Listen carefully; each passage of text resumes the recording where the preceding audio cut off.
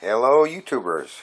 Today I thought I'd show off my unique battery box that I built with automatic ventilation.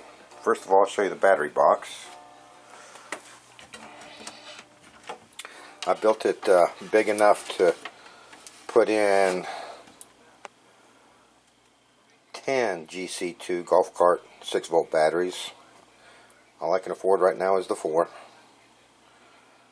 But notice here we got ventilation going out, which is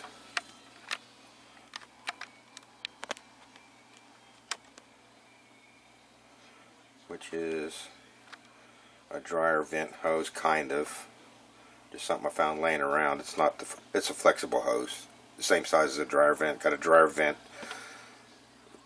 on the outside, and I just poked the hose through and mounted a CPU cooling fan on there, and the wire from that runs up to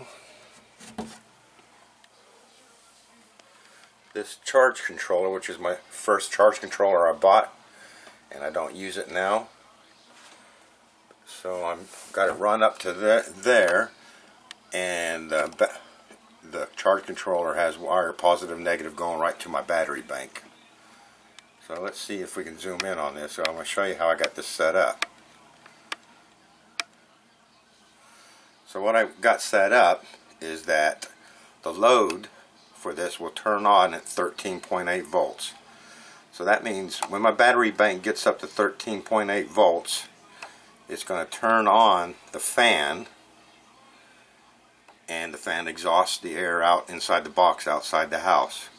When the voltage drops down to 13.5, it actually turns the fan off. So the fan's not running unless the voltage gets up to 13.8 or higher, which is pretty cool, because I think it's they say that lead acid batteries start off gassing at about 14 volts, I believe, somewhere around there.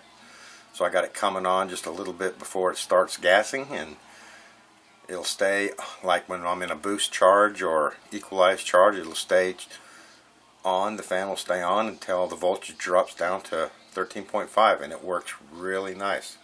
Very happy with that. So just thought I'd share that with you guys.